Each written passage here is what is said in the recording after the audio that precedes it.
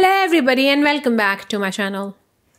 Venus Williams diagnosed with Sjogren's syndrome, the rare autoimmune disease that forced tennis star and 7-time Grand Slam champion out cause debilitating joint pain, swelling, numbness and fatigue.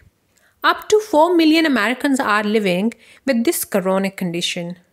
Sjogren's disease is a condition in which the body's immune system attacks its own healthy tissues, particularly the body moisture-producing glands.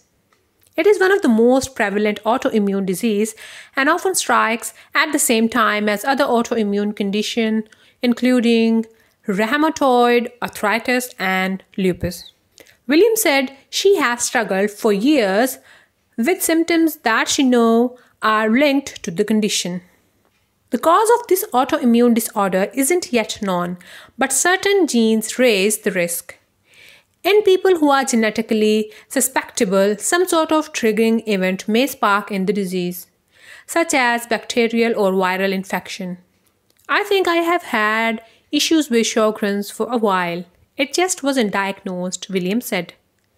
I just didn't have any energy, Williams said, and it's not that you don't have energy. You just feel beat up.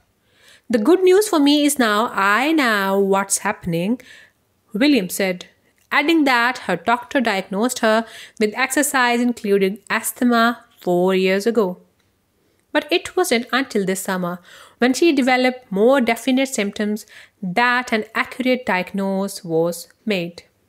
Deciding to drop out of the US Open wasn't easy, Williams said. I just felt like, okay, I could walk out on the court. I'm a tough woman. I'm a true athlete. I have played through a lot of things, but what kind of match it would be, she said. It was a tough decision, but at the same time I have had to come to accept what I am going through. Williams said she glad to finally have an explanation for her mysterious, debilitating symptoms.